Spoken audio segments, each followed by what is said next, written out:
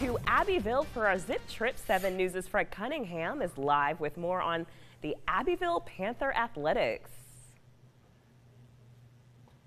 Good morning, Simone. Yes, we are talking a lot about Abbeville High School, the Panthers, and we're joined once again by Benji Greeson, who not only is one of the voices of the broadcast of the Abbeville High School games. You've been doing it for close to a decade now on WZLA-FM. You're the owner of the radio station. Yep. And obviously that's just such a great part of a community, having a local radio station. Yeah, we love it. We really try to be ingrained in the community. Our morning show now is 10 years old.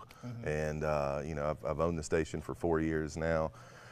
We've been doing Panther broadcasts since the early 90s. Wayne Stevenson is the voice of the Panthers. He couldn't be here this morning, but he's got 33 years under his belt, and so many, he's seen all the great games. That's so true. Well, they've played a lot here, especially lately with these championships. Let's just show you, this is a regular scene. Abbeville winning state championships, 12 in all, and of course Coach Jamie Nichols has won 8 of those. He has, and you know, got a really good team this year, A lot of seniors coming back, so we're excited about this season as well. And you mentioned Coach Nichols with 8.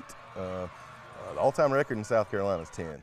So we're getting GOAT status. Exactly. You know, when you're talking names like Varner and McKissick, and Nichols could be joining that soon. By the way, you've got some pretty good hardware you brought along with you. Yeah. So when we're fortunate enough to be able to win a championship, you know, the broadcast team, we have the opportunity to buy the state championship rings that the players have. And our booster club, the Abbeville Panther Booster Club, they do a great job with raising money and all that, so that the players don't have to spend a penny on these, and all of them get, you know, their championship rings. But this is a 2017, a 2020, and a 2022.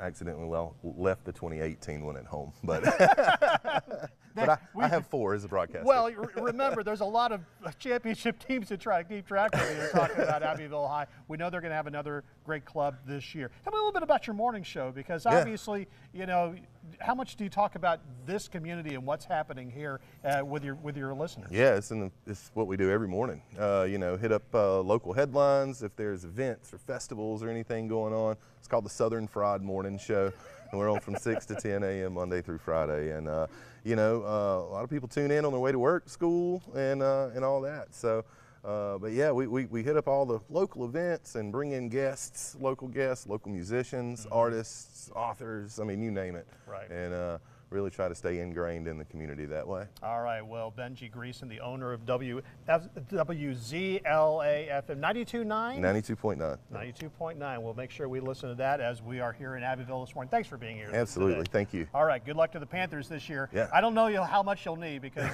they are awfully good. We've got much more of our Zip Trip as we roll on this Friday morning. You're watching 7 News.